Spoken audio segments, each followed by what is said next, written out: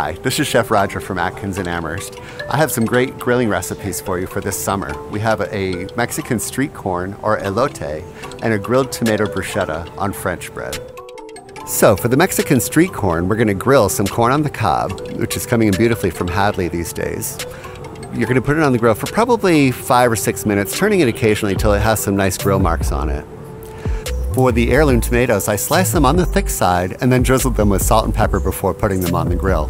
Just gives a little bit less stick to the grill when you have the tomatoes on. I'm also going to hit the French bread with a little bit of olive oil, salt, and pepper too before I toss it on the grill. So we're going to heat our gas grill to about medium-high to do all these, but make sure you watch everything really carefully because it does cook quite quickly. The bruschetta topping for our grilled French bread is quite simple. It's just a mixture of the grilled tomatoes, a little bit of garlic, a little fresh basil, salt, pepper, and a little touch of balsamic vinegar. For the elote, or Mexican street corn, I'm going to take our grilled corn and smear it with either Mexican crema, sour cream, or even a little bit of mayo will work. Then I'm going to sprinkle a little bit of cotija cheese, which is traditional. You can also use grated Parmesan or Romano.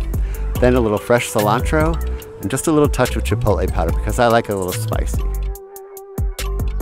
For the Mexican street corn and grilled tomato bruschetta, we'd like to suggest one of our summer Hefeweizens, which is a very light wheat beer.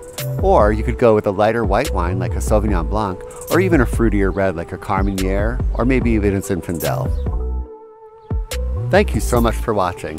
Hopefully we've given you some inspirational ideas for the grill this summer.